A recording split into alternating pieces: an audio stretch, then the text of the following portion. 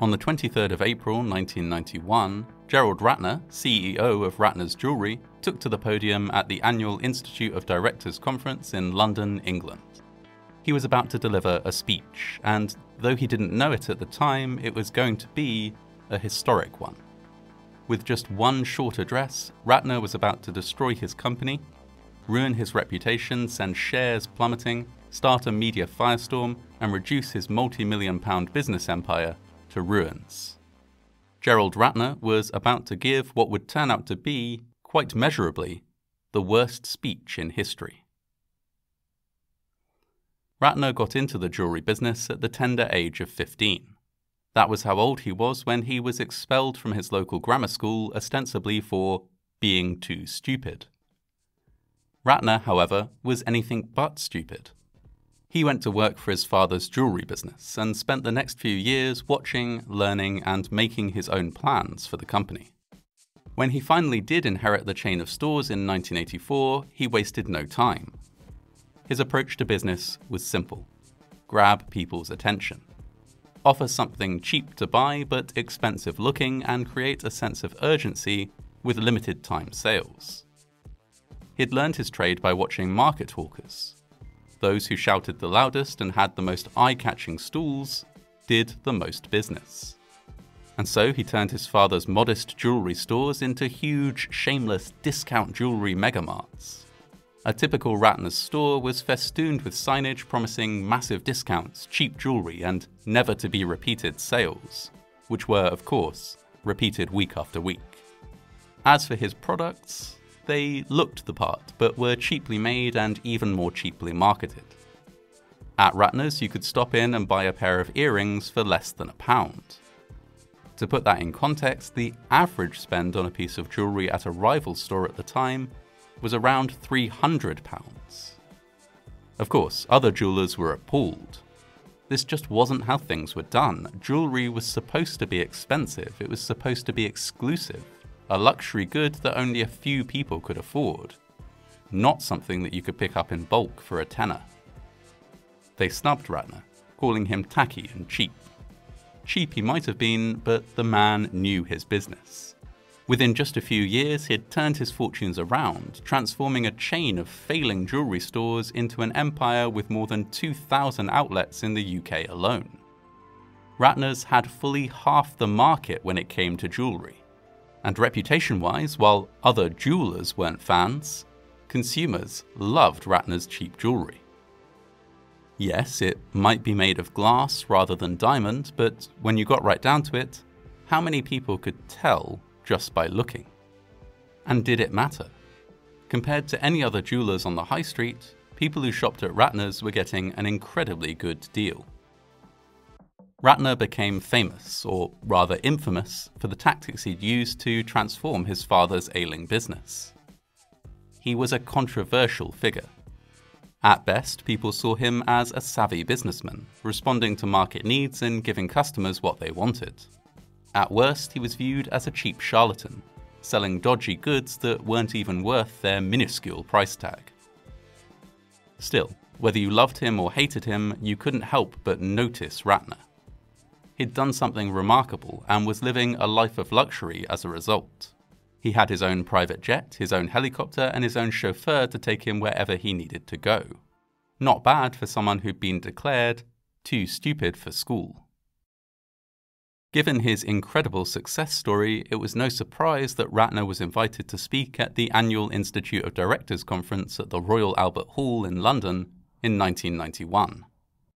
Coming to hear what he had to say would be 6,000 business leaders from the UK, all of them keen to learn how they could replicate the kind of runaway success Ratner was enjoying. If you've watched his speech, you'll know already that Ratner isn't a natural public speaker. He exudes nervousness. And perhaps that's why it all went so wrong. He'd worked hard for his fortune, and it had landed him in the world of the business elite, where he needed to learn how to fit in pretty quickly. This speech was an opportunity to prove himself as a legitimate business guru. So he put his heart and soul into writing it. Indeed, he rehearsed what he was going to say a number of times and even called in a public speaking expert to give him feedback. This expert gave him some resoundingly bad advice, saying that he should put in a couple of jokes. More fateful words were never spoken. Ratner took the advice. He put in a couple of jokes. Here are the ones that got the biggest laughs on the night. People say to me, how can you sell this for such a low price? I say, because it's total crap.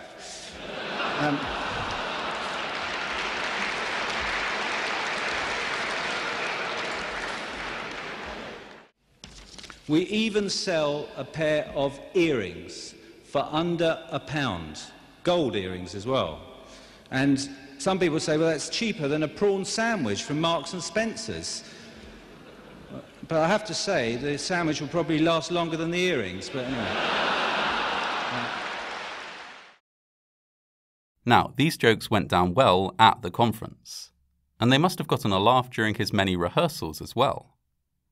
The trouble was, they were very clearly at the expense of Ratner's customers, and when Ratner's customers heard these jokes, they didn't find them very amusing at all.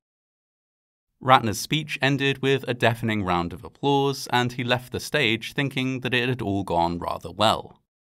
It was only the next day, when the papers ran with the headline, "You 22-carat mugs," that it became apparent that not everyone had loved his speech.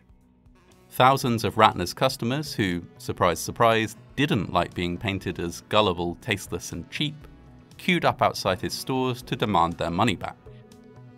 Share prices fell, and then fell even further, and then kept on falling until a Ratner's share was worth less than a piece of Ratner's jewellery.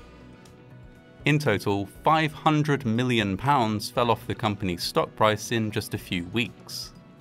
To put that in context, that's the price of 500 million Ratner's earrings. Not being one to admit defeat, Ratner tried his hardest to pivot. He pointed out the many positive things he'd said during his speech, and when that didn't work, he started selling t-shirts and mugs printed with his misfired jokes. Unfortunately, much like his jewellery, nobody was buying. To try and salvage the situation, he hired a new chairman to run the business, taking himself out of the public eye. He was taken even further out of the public eye when that new chairman turned around and fired him. With just one speech, Ratner had gone from a millionaire business mogul to a jobless laughingstock. It was quite the tumble. A single 20-minute speech had destroyed a lifetime of work, wiped out his legacy, and sealed Ratner's place in history. No longer would he be known as a savvy businessman, but instead as a joker whose terrible sense of humour cost him his company. Even to this day, massive corporate blunders are sometimes referred to as companies doing a Ratner. For a while, for old Gerald, things were a little bleak. He spent 7 years loafing around the house in a pool of shame, until his wife threatened to kick him out if he didn't pull himself together. With that threat ringing in his ears, he started a new business, running a health centre. While he's tone deaf for jokes, Ratner could clearly manage a business because within a few years his new enterprise was worth £4 million, and he was back to his old comfortable lifestyle. These days, he's not exactly thrilled to be recognised as the person with quantifiably the worst sense of humour in the country. But at the same time, he's found a way to own it. He travels around giving speeches, a risky move for someone with his track record, warning company directors not to make the same mistakes he did. He's a case study, and while it's probably not much fun being a case study for something so ridiculous, he's at least doing some good. Are there any lessons to be learned from the story of Ratner's terrible speech? Maybe a few. Maybe when it comes to speaking on behalf of your company, obvious as this might seem, don't tell the world that the products you've been selling them are total crap.